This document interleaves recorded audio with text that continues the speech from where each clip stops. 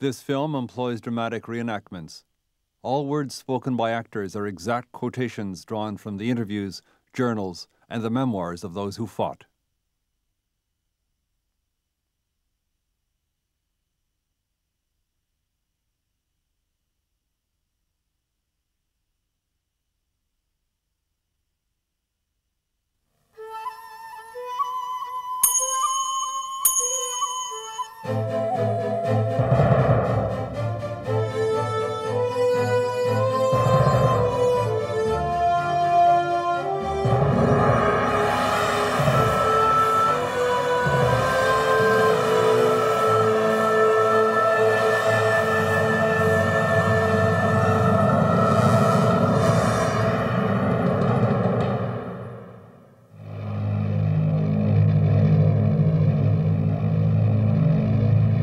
The documents are still mostly secret, but this much is known about the germ warfare attack on Winnipeg, Manitoba, at the height of the Korean War. A Canadian Forces aircraft approaches Winnipeg from the west, riding towards the city on a strong wind. Aboard are agents of the United States Army Chemical Corps. Together with Canadian germ warfare scientists, they are about to conduct a covert biological warfare experiment on a civilian population. The aircraft releases an aerosol, a chemical compound designed to make it difficult for people to breathe. The population is unaware. City officials have been lied to, told the operation is simply an experiment with invisible smoke screens. In fact, what is being tested is how best to infect an entire city with disease from the air. A similar experiment is conducted on San Francisco, all part of a massive, secret project to develop offensive biological weapons for the Korean battlefield.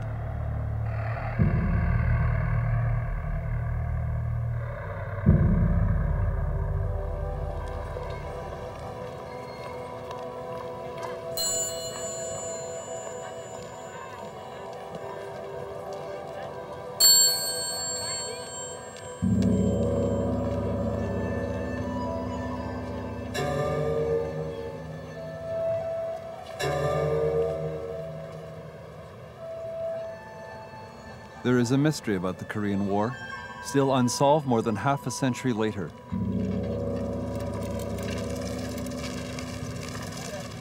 Unable to defeat China and Korea on the battlefield, did the United States undertake a clandestine campaign and use biological weapons to spread disease among the Chinese and Korean population? The investigation of this mystery changed the life of Canadian historian Stephen Endicott, and especially his missionary parents. My father and my mother had gone to China in 1952 to revisit the country where they had been missionaries for 25 years. They went at the invitation of the Chinese Prime Minister, Mr. Zhou Enlai. While they were there, which was in January, February, March 52, the Premier's office called, said, would you like to go and check into what's happening up in the Northeast?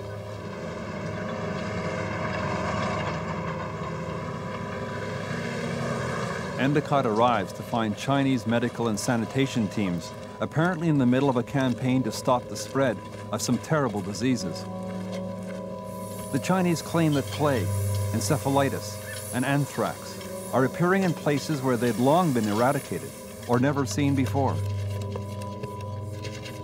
The reported outbreaks are widely scattered all across the map of North Korea and northern China.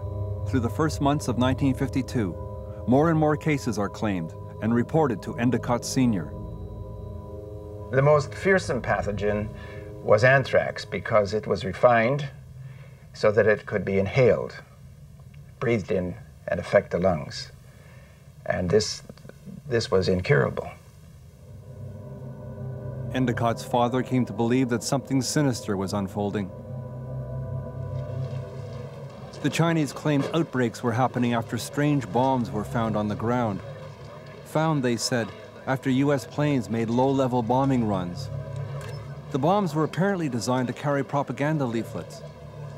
The Chinese claimed that no leaflets were found, but that they did discover feathers, rats, and different types of insects, all infected with virulent diseases. The most startling were infected flies, supposedly found on winter's snow.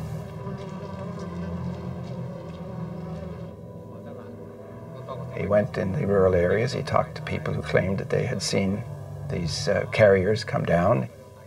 He talked to scientists who had examined the carriers as to what diseases they carried. He was impressed by the credentials of these scientists, their credentials in Western medicine. Many of them had been graduates of Cambridge and Oxford and even of the University of Toronto.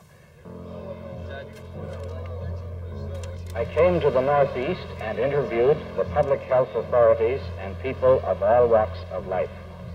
I have seen all kinds of incriminating evidence of American germ warfare. After seeing all this evidence, I know that the American government has carried out large-scale germ warfare on the Chinese mainland. A respected United Church minister, Endicott's father comes back to Canada to find his evidence dismissed as communist propaganda. In the Canadian Parliament, the government denounces him as a subversive and even considers charging him with treason, the penalty for which is death. There was quite an uproar in Canada, and the press were declaring him to be a public enemy #1.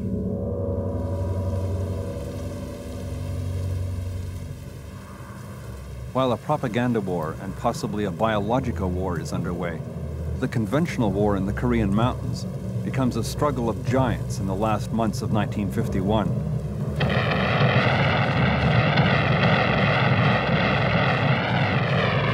At the front, the Chinese army is in crisis.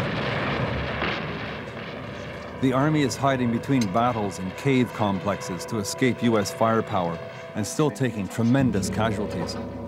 Their desperate situation is not being understood by the communist leadership. Kim Il-sung, the North Korean dictator, wants the Chinese to keep attacking the US-led forces at any cost. General Peng, the Chinese commander, believes this is a suicidal strategy. Military historian Bin Yu says Peng took his case to the top. Peng personally returned to Mao and argued with Mao, and Mao believed him and listened to him, and then realized that the war could be one of attrition and it could last much longer. Mao accepts the bad news, but orders one more big assault on the US-led forces to strengthen China's hand in negotiations. 在我们会面的时候，主席明确指示，如果可能，至少迅速打个胜仗，要在战场上赢得有利条件，这样我们就有了明确而灵活的原则。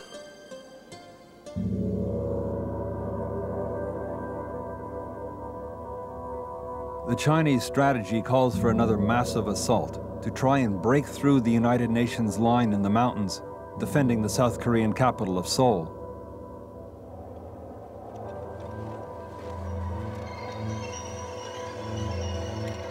In the autumn of 1951, snow has come early to the Korean hills, making Canada's UN brigade feel right at home.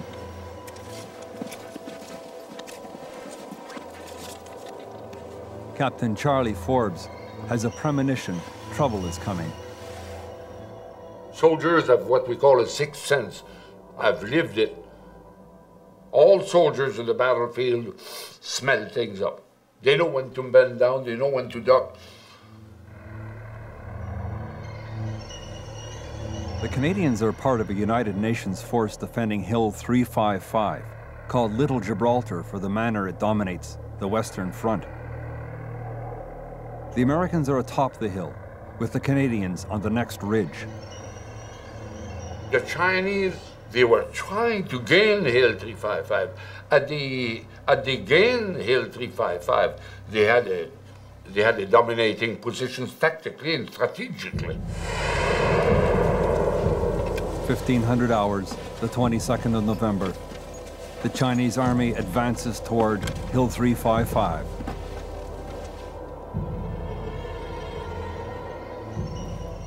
Position 9 7-5! Charlie Forbes commands a platoon equipped with mortars, which are bullseye accurate against massed enemy troops as far as 7 kilometers away. Elevation 7-1-2, charge 4! We had just finished recalling the zero lines of our mortars. In other words, we were prepared to fire. My mortar fire controller, Sergeant Zalewski, Walter Zalewski, calls me. Niner, niner, niner. Target, target, target, scale 20. I said, Walter? Are you out of your fucking mind? Scale 20 is 20 rounds per mortar per minute. That's 120 rounds a minute. Yes, 6 mortars. He said, sir, there's 3 rows. Then he speaks to me in French, you know, and swears. There are 3 rows of Chinese rolling on towards us at 355. Rows of Chinese. I said, how many? He said, please fire. Fire!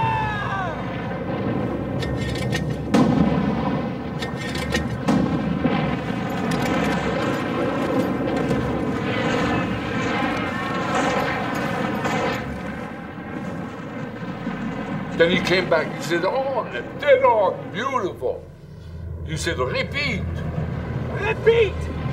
Fire!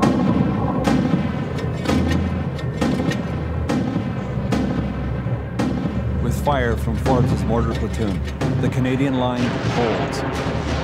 But on Hill 355, the Chinese assault causes the American defense to suddenly and unexpectedly begin to buckle. We hear on the radio, collapse, collapse, collapse, this is collapse. Over. We all look at each other and I look at the radio operator. Unknown code word. Collapse, collapse. And we hear this loud and clear. It must have been on the American net. Then we get a report from Alpha Company down below.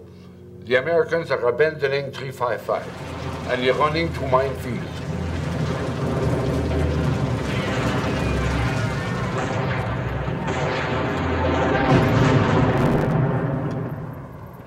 At their mortar position, Forbes and his men see a drama unfolding in no man's land. I saw with my binoculars one of the most poignant, tense moment in war. There's a big American fellow with his gear, rifle and everything, who had ran across a minefield and had blown a leg.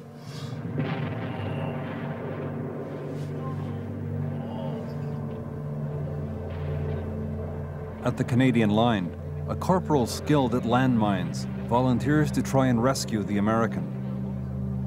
Corporal Berlingen. He was built like a bear. He wasn't very tall, but he had shoulders about that wide and big, strong arm, you know. The typical lumberjack, you know, I could see him. There was snow, about 4 inches of snow. How do you walk through a minefield with tripwires and everything? And this is what I call the tense moment. With my binoculars, I watched everything, and I saw him 1 foot at a time, putting his hand down, feeling with his hand, then putting his right foot where the hand was, then he would move again. Must have been about 50, 60 steps. But every one of them was like as if they were shoving a bayonet in your heart. Because I said, sure, as hell, it's going to blow up.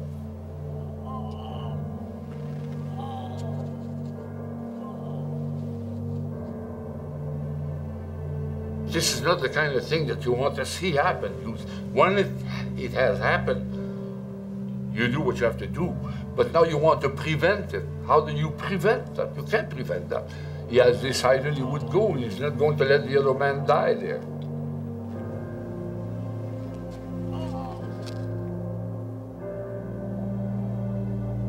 And when he finally reaches him, he grabs him, the fireman's tackle, you know.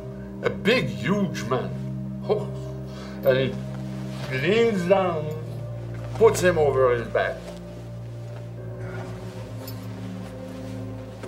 And he's got him astride his shoulders. You can see his legs are bent. He must have weighed 200 pounds for sure. He's holding him with one hand, then he leans down and grabs the American's rifle. It's something that's unbelievable, but that's true. He turns around, pivots around in the same place, and comes back on the same steps.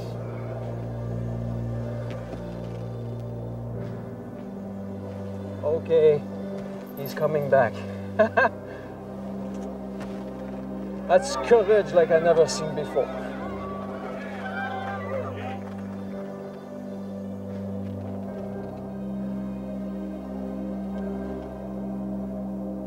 He puts him down.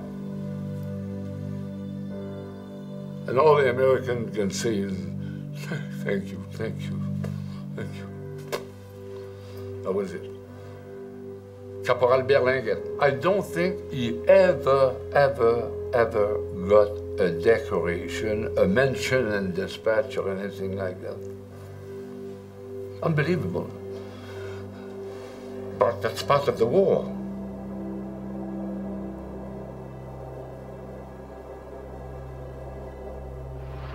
19-month-old war goes on being fought. In icy weather, Republic of Korea infantrymen support the tank probe of communist strongpoints. By holding the line, the Canadians set the stage for a U.S. counterattack, taking Hill 355 back from the Chinese. A red position is hit. The tank blasts it again.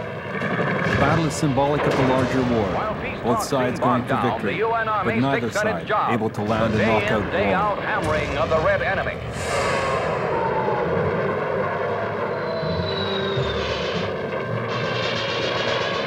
Day and night, the U.S. keeps up a relentless bombing campaign of Chinese and North Korean positions. But it is no longer a free fire zone for American pilots. The Chinese now boast 4,000 planes and almost overnight have become the third largest air force in the world. With the help of Soviet pilots and the latest Soviet MiG jets, the Chinese begin to shoot down more and more American planes.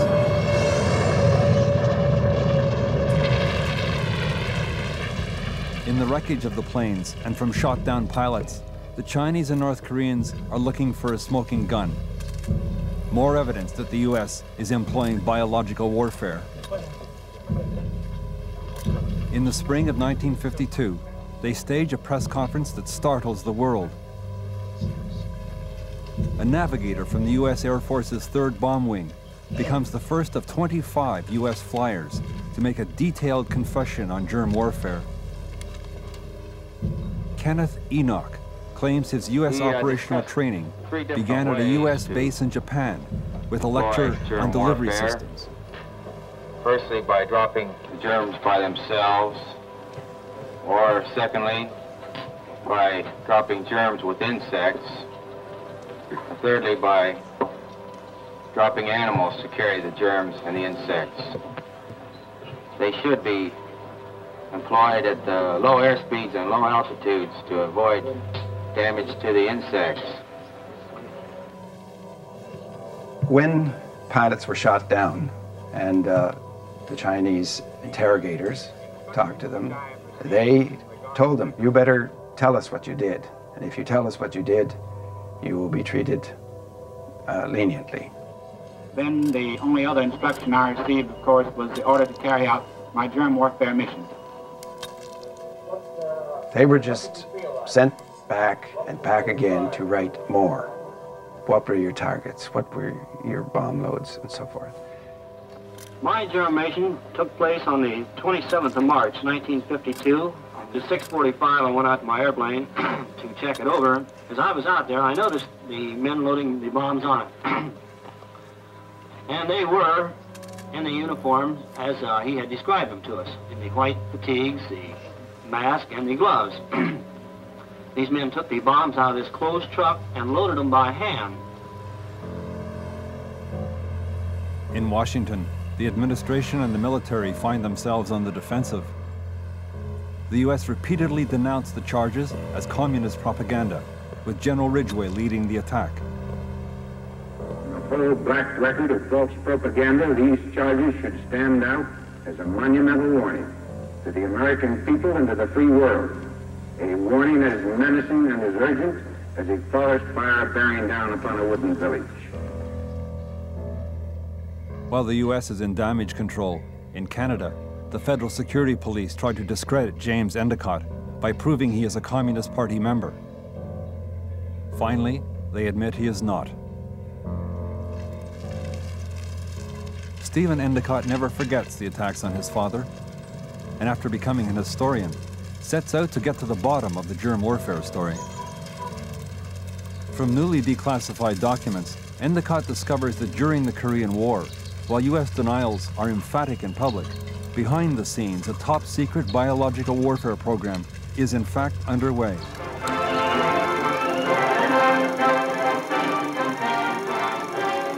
This declassified U.S. Army film shows that the U.S. became serious about biological and chemical weapons as far back as the Second World War. When the gas warfare phase comes, it will produce tremendous casualties on the enemy, and at the same time prevent excessive casualties to our own troops.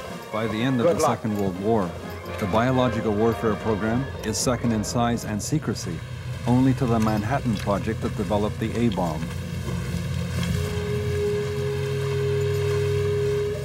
When the Second World War ended, the U.S. discovered that their Japanese enemy also had an advanced biological warfare program.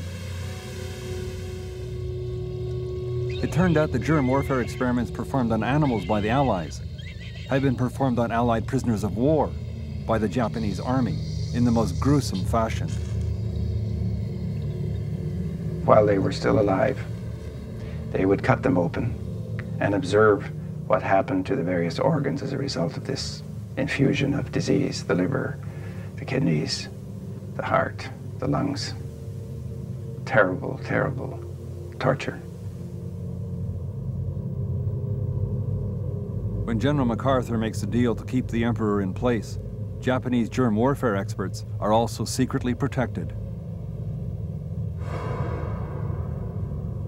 Lieutenant General Shiro Ishii, commander of the Japanese germ warfare program, turns his research over to the United States in exchange for immunity from prosecution as a war criminal.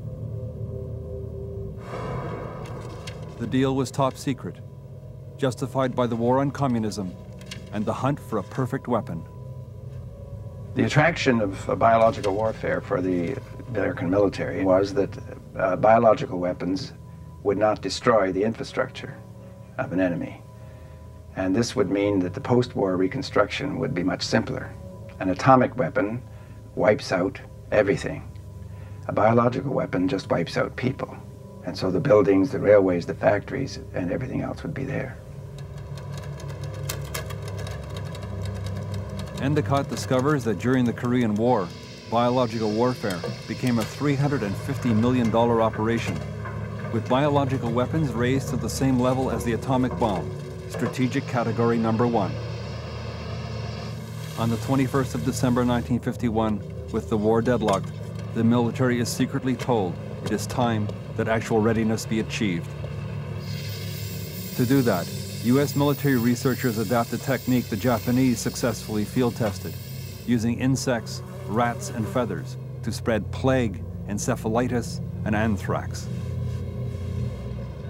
To get the feathers and insects to a target, the U.S. tests a 500-pound bomb, designated M105, designed for delivering propaganda leaflets.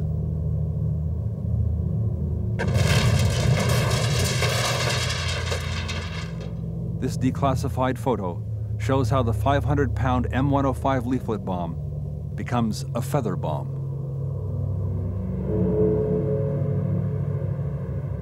In his investigation, Stephen Endicott goes to the North Korean capital of Pyongyang, looking for connections between the recently declassified documents and bombs the North Koreans say were filled with infected insects and feathers. This is the leaflet bomb, the 4-compartment leaflet bomb. The compartments are out of here, but they're in that one. M105. So the M105 was the leaflet bomb that was converted as a bacteriological bomb. And that number, this bomb, appears in the U.S. Air Force mission reports. So this is one of their main biological weapons, and the vectors, whether leaves or insects or cotton, were packed in here, and then the insects, the infected insects, would be released when the leaflet bomb broke open.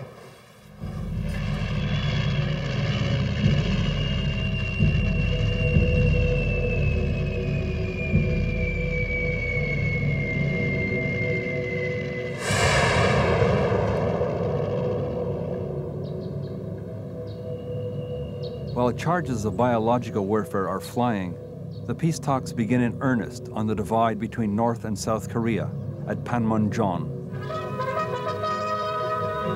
Next, the move to Panmunjom. Americans had to learn to pronounce that name, then to understand the endless maneuvering. The snow was starting to pile up on the Korean front. Action was limited, and the negotiators worked out a 30-day plan. With a temporary break in the fighting, Canada's UN contingent has time for the kind of battle they are famous for. This one fought on a sparkling plain. New Zealand and Australian troops have challenged them to a hockey game on the Imjin River. When the Aussies and New Zealanders make their appearance on the ice, the Canadians know the Commonwealth Ice Championship is in the bag.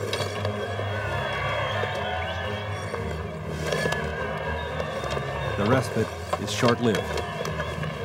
The war is soon back on, but the big movement of armies that characterized the struggle's first years is no longer happening. Now, the battlefield resembles a First World War no man's land. The armies dug in and fighting small, desperate engagements for a few hundred meters of terrain. Canada's Charlie Forbes, an artist as well as a soldier, paints his regiment's position during that melancholy time.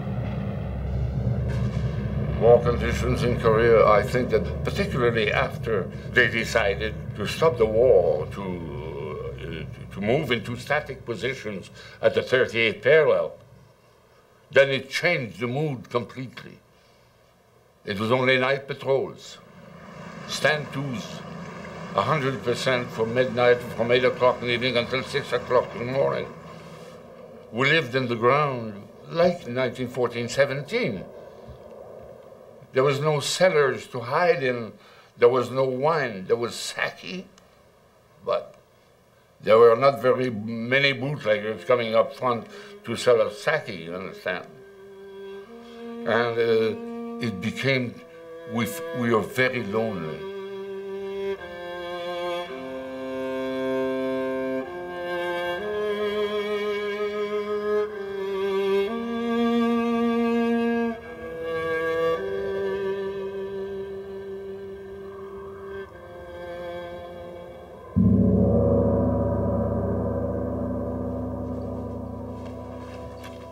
On the Chinese side of the war, morale is also plunging. Discipline units are established to handle a growing crisis. Chinese soldiers deserting and pillaging the Korean countryside for food. 军队必须把开小差看作是可耻的行为，像偷盗和敲诈这样的罪行，有害中朝两国人民的团结，有损我军的声誉。必须召开班、排、连、营级的会议。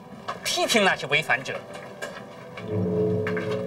但允许他们提供惩罚性的服务，以便赎罪。 On the UN side, in the final months of the war, Americans record a 5-fold increase in desertions. A secret British report indicates that 90% of new casualties are self-inflicted wounds. And then we started to have SIWs, self-inflicted wounds, which I never had in Germany, nor in France or Holland and Belgium. Boys getting so lonely, You would hear a shot and they'd fire their rifle in the foot. It was not an epidemic, but it would happen and it would hurt. Then we also had other cases of boys wanted to have a drink just to evade. They would distill pressed stone, shoe polish to make alcohol. They would poison themselves. Found bodies lying around their tent, dead. So the leadership on the part of the officers and the non-commissioned officers to keep the man's morale up was a must. There was no action, and it dragged. And the front line dragged. These men who were there, they wanted to fight. Rolando Hinojosa of the U.S. Army, a writer as well as a soldier, says the front became a twilight zone with insanity, a worse threat than the Chinese. Lieutenant Phil Brodke up and shot himself 2 days ago. We found his helmet, the binocs, the paper, the pencil, 2 packs of cigarettes, a Japanese letter. All in a row.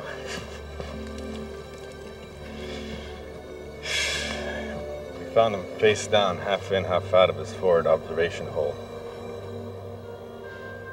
He used to say he was a Philadelphia Jew doing time. For once, he was wrong. He was a friend. He was resourceful and kind, calm, precise. And something that most of us here are not. He was very good at his job.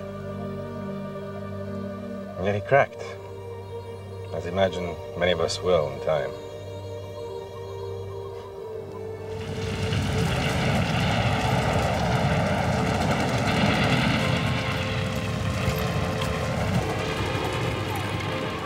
Korea was a war of 1,000 days.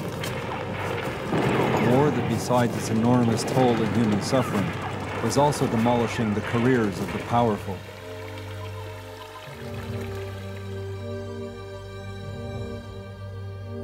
In Washington, President Harry Truman decides against running for another term. His Secretary of State writes that the Korean War has destroyed Truman's presidency.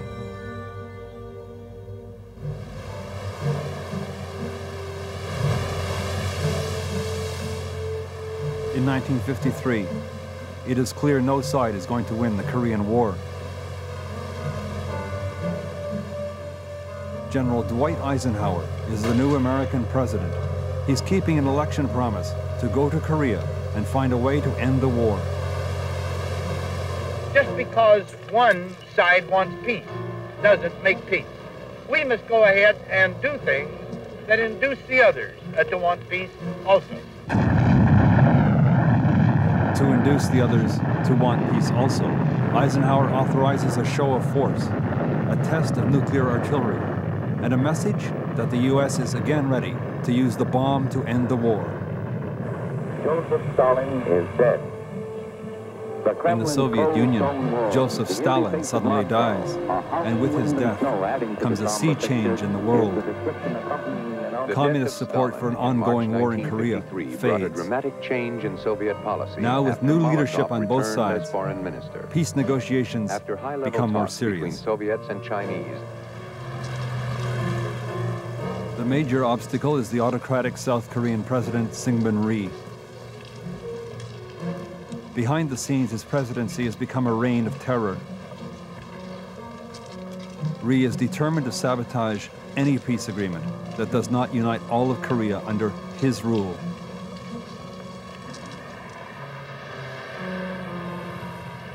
Winston Churchill, returned as British Prime Minister, reflects the United Nations' frustration in this telegram to Eisenhower. "The following is only a thought of my own," he writes. "Syngman Rhee arrested or dismissed from office."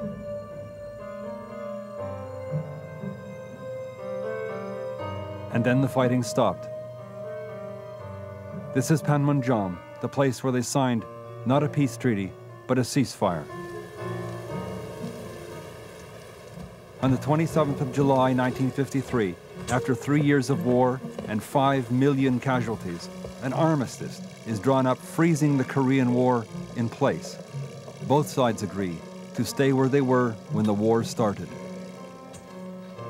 The Chinese and North Koreans sign. The United States signs for the United Nations. But South Korean leader Syngman Rhee refuses, and for years, until he is overthrown, tries to keep the fires stoked for another move north. To this day, South Korea still is not party to the ceasefire.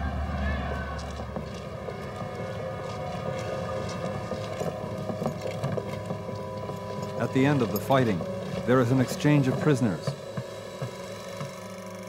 The pilots who confessed to being part of a germ warfare program come back to the US and recant, saying they had been brainwashed. I did sign a confession relating to germ warfare, but the statements contained in this confession were false. They were obtained under duress from the Chinese communists. And if the pilot's statements were made under duress, so are their repudiations. We found that they had been threatened with court-martial in detail, and they wrote their repudiations with that hanging over their heads. So that must moderate people's view of their repudiation of the confessions they made. In 1999, however, new evidence surfaces on the other side. Documents leaked from a Soviet archive allege that some evidence presented by the North Koreans had been faked. Soviet documents said they faked 2 cases, one of plague and one of cholera. They infected a couple of corpses, and this was to fool foreign visiting delegations. It's possible that some people did fake something, but that doesn't take into account all the other places all over Korea where plague and anthrax and encephalitis outbreaks were believed to have happened.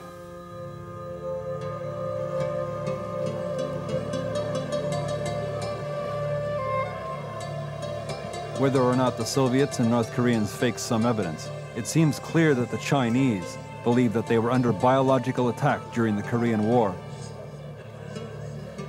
They initiated a massive decontamination and inoculation program. By April 1952, 20,000 medical workers inoculated 4,850,000 people against bubonic plague at the Korean front. I think it would be foolish or inefficient to commit yourself to something that in such large scale, to immunize your troops by such large numbers, when if there's no compelling evidence to do such a diversion. It took manpower, medical personnel, to immunize large number of troops. I'm not saying that I totally believe the Chinese side. As a historian, of course, I have the Chinese background. I tend to see the evidence. I tend to wait. I believe perhaps something more to come.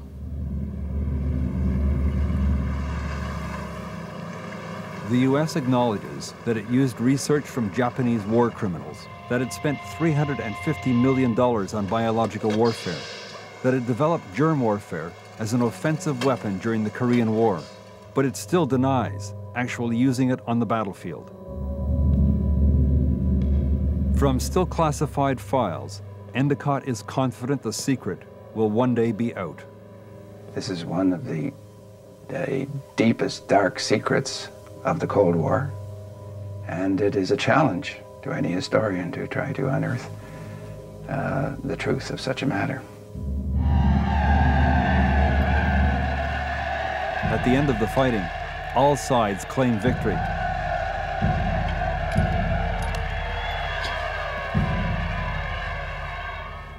But there is a deep sense that nobody has won the Korean War.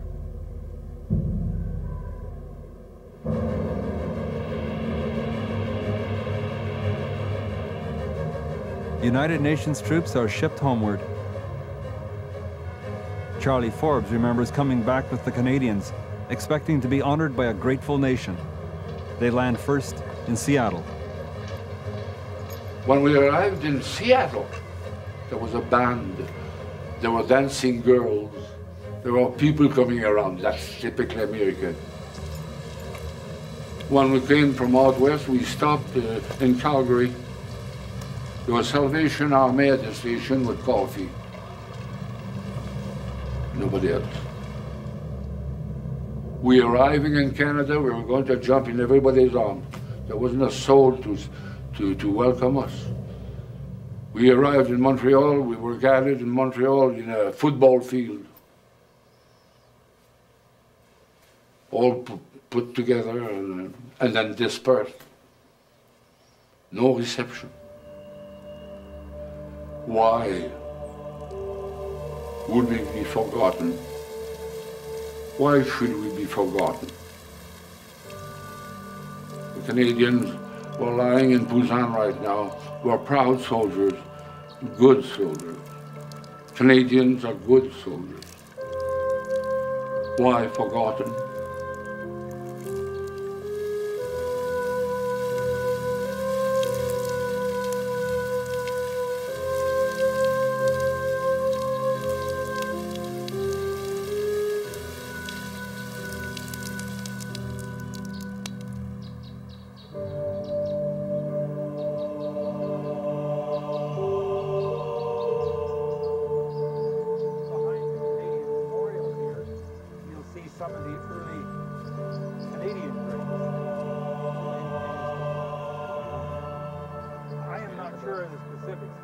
They have come back. Canadian combat veteran John Bishop, Korean Canadians Ed and Myung Cook, U.S. Marine veteran Don Gill.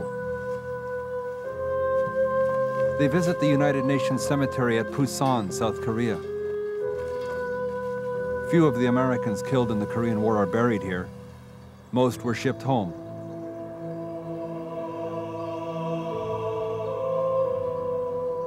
Almost all of the 516 Canadians killed are here and are memorialized in a bronze by a Korean sculptor. While it commemorates people who died in the war, it shows love.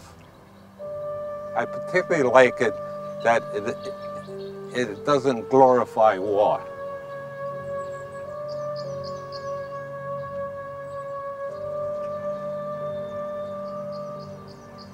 We feel that we are greatly indebted to these people, especially those who were killed. And without these UN soldiers, South Korea wouldn't be what it is like today. No words really can express the gratitude. And we feel very humbled to have such support from foreign countries. We will never forget. Myung's father was one of 1 million South Korean civilians killed in the Korean War.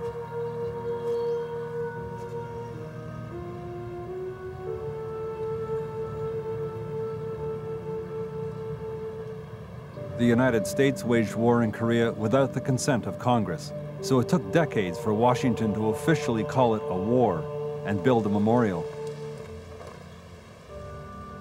This subdued tribute to the nearly 2 million Americans who served in the Korean theater and the 33,000 killed in action was finally dedicated in 1995.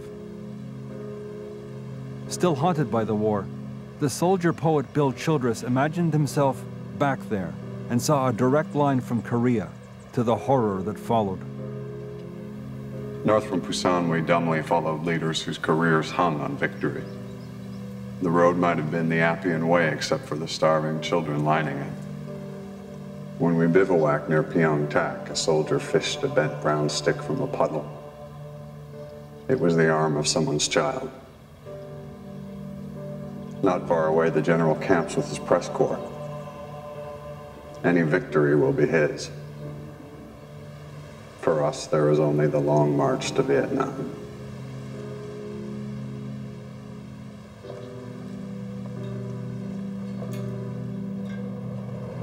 The Korean War reporter Marguerite Higgins died in the Vietnam War and as an honor is buried in the U.S. Capitol at Arlington National Cemetery. But Higgins left this startling and prophetic warning, written more than 50 years ago. We urgently need as many people on our side as possible. Since we're not a dictatorship and have to persuade rather than browbeat, it is up to America to prove by concrete acts that the people of the world have more to gain in siding with her. Until now, the two great oceans have protected Americans from the danger that war could land in their own backyard. Now, there is no safe place in the world. Within a matter of minutes, New York could become a more ghastly death trap than any frontline regimental command post.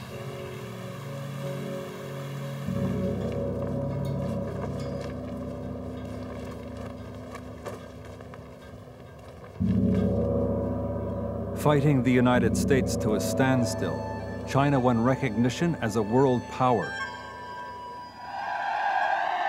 But China's claim to having won the war is being challenged by China's own historians. China suffered more than 1 million wounded and dead. Not a picture of victory for historian Ben Yu. Other people question, for instance, the casualty. How could you claim victory? That with large number of China, maybe twice or three times more casualties Chinese suffered. If you measure casualty Chinese, the victory was very bitter.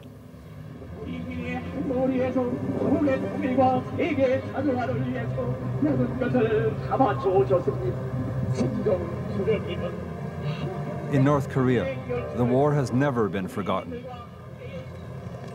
Here, war is religion. Those who fought the war are sanctified as idols.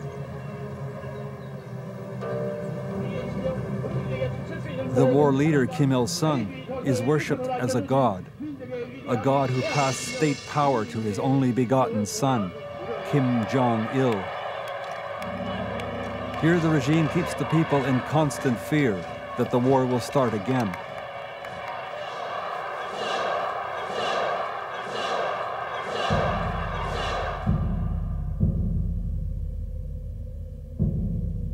Outside Pyongyang, at a war museum in Sinchon province, the regime depicts its version of the Korean War, a version taught to every North Korean schoolchild for the last 50 years.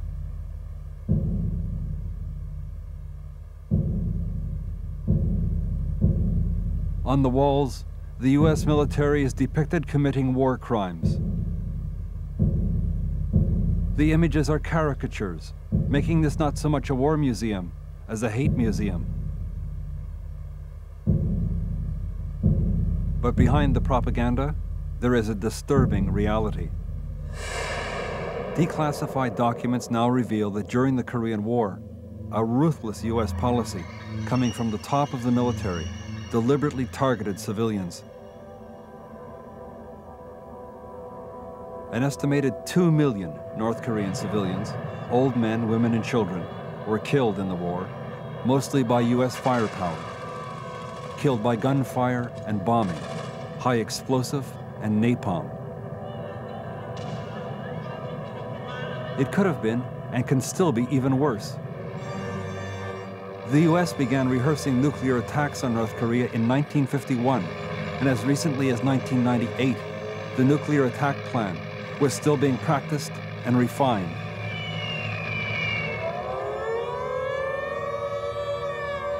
Regular air raid drills in Pyongyang today are a distraction from famine and repression, but also reflect a great fear of the United States.